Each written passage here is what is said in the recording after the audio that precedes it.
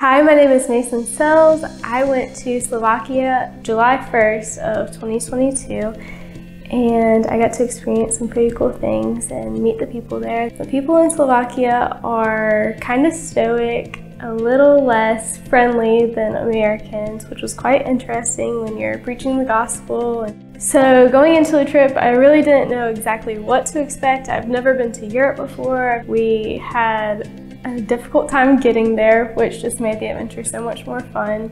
When we actually got to the camp and were able to interact with some of the girls that we were teaching English to, they opened up and started talking about their walk with God, because most of them are Catholics, but they don't know the true meaning of walking with God. And so we got to kind of lead them into the direction of how it looks to walk with God and how it looks to be a born-again Christian. So the group of girls kind of came from all different parts of Slovakia. Some of them were from the village we were staying in. Some of them were like 3 or 4 hours away. They come to the camp pretty much every year, and their ages were 10 to 18. So I got to work with girls that were really young and then girls that were my same age.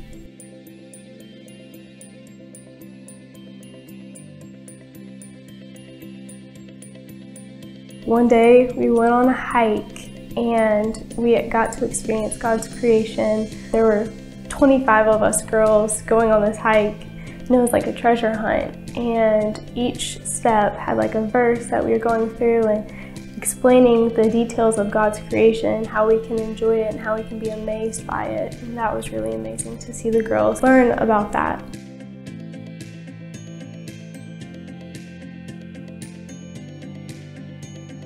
So one of the God moments that I got to experience on this trip was I was with my small group that I taught English to, and we had just finished sharing testimonies and actually giving an invitation to accept Christ.